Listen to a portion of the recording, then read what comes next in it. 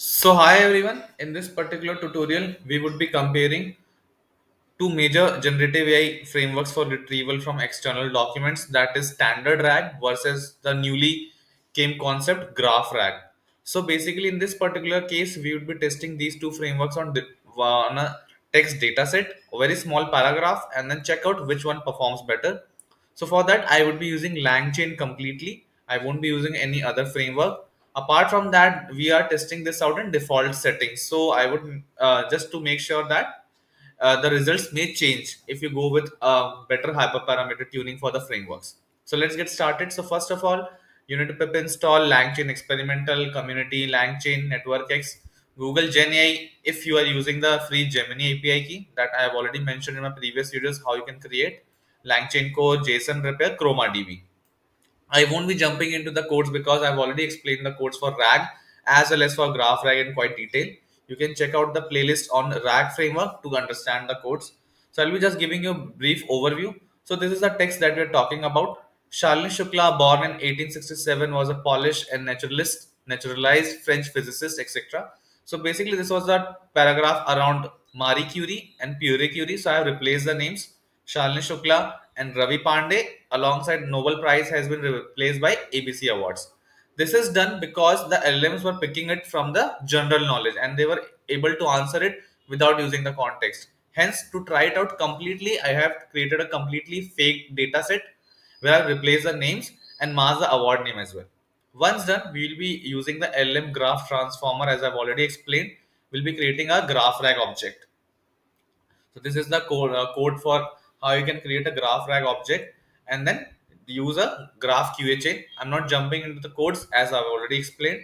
Now, if you look at the results of the knowledge graph that has been created, this looks pretty good for the GraphRAG. So you can see that it is able to cover almost all the text that I've mentioned. You can read it, you can pause it when I was displaying the text, and you can match it out whether all the information is getting covered or not. So most of the nodes have been created correctly. I can see that. But the real challenge would be whether it is able to retrieve well or not. Now in the second half, we would be loading the same text using a text .txt file. I'll be just showing it just for confirmation. Here you can see that it's the same text that I've copy pasted, nothing else. Yeah. So using the text loader, I would be loading it, doing the pre-processing as I've already explained in the previous video, and using Chroma DB to store the vector embeddings created. Do remember that you need to load the vector embedding model as well from Google Generative AI. If you're using the Gemini API key, you can load it using models / embedding -001. If you are using some other model, that's great, no issues. Now, once done, these are the prompts that I'm testing these two frameworks. Who was Shalini Shukla? What Ravi Pandey won? Achievements of Shalini Shukla? How Ravi Pandey and Shalini Shukla related? And who all won the ABC award? Now, basically, I'm running both the QA chains. One is a RAG QA chain, other is a graph QA chain, and storing the results in a data frame. As you can see, this is the prompt: basic RAG, graph RAG. Now let's get started. We will be comparing the results one by one for both the prompts. Who was Shalini Shukla? In the results, as you can see, that Shalini Shukla was a Polish and naturalized French physicist and chemist who conducted pioneer research on radioactivity. Now this was the answer given by the basic RAG. Now looking into the answer of the graph RAG, I am assuming it to be more elaborated. As you can see, the length of the answer is better. It is more comprehensive. It is able to capture more details. You can pause and read the answer. Now moving on to the next question. What Ravi Pandey won? Basic RAG was not able to make out what Ravi Pandey won because eventually if you notice into the text, this is my assumption, I'm not very sure why it was not able to capture. It is mentioned that Ravi Pandey was the co-winner and it was not mentioned directly that he was the winner. So I think Basic RAG took a defeat on that point and it was not able to pick out whether Ravi Pandey was the winner or co-winner. But in case of GraphRAG, we are able to figure out that Ravi Pandey was the ABC award winner. So right now in the first prompt also, the results for GraphRAG were more comprehensive. In the second case also, GraphRAG was able to make out an answer for an indirect question. The third one, achievements of Shalini Shukla. Basic RAG has given us some good answer here. I think it is able to fetch out 4 points. When the first woman to win the ABC award, first person to win the ABC award twice, only person to win ABC award in two scientific fields. First woman to become a professor at University of Paris. I think even in case of GraphRAG also the result is not that bad.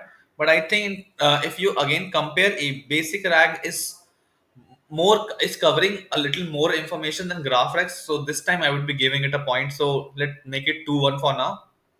How Ravi Pandey and Shalini Shukla related? Ravi Pandey was Shalini Shukla's husband. GraphRAG is giving a one-word answer, spouse. So I think both are tied up here. So it's a 3-2 for now. And who all won the ABC award? So this is a trick question because in the post it was both Shalini Shukla and Ravi Pandey who won it. Basic Rag was able to figure it out, but not GraphRAG. So I think it's a 3-all as we come here, as we have come ahead. So for one of the prompt out of the five, both the GraphRAG and Basic Rag were stuck. It was not able to pick out what Ravi Pandey won, and GraphRAG was not able to pick out who all won the ABC award.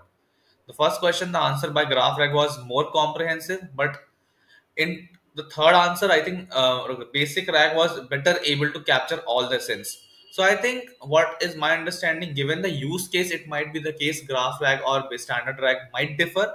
Given the prompt, also you need to try it out, but evidently the results are not that different. This is my conclusion. You need to go for a hit and trial method, and if you are going for a hit and trial method, I would suggest better go with standard rag first because it is less complex and less costly. GraphRAG can be a great add-on if you are having a huge text, and I think GraphRAG is more giving you towards comprehensive answers. So, and with this, I think we would be concluding this experiment. I hope this was helpful, and you choose out the better rag for your use case. Thank you. GraphRAG crash course is out now, which includes all the codes, a theory ebook, and link to the video tutorials. So check out the link for the course in the description below.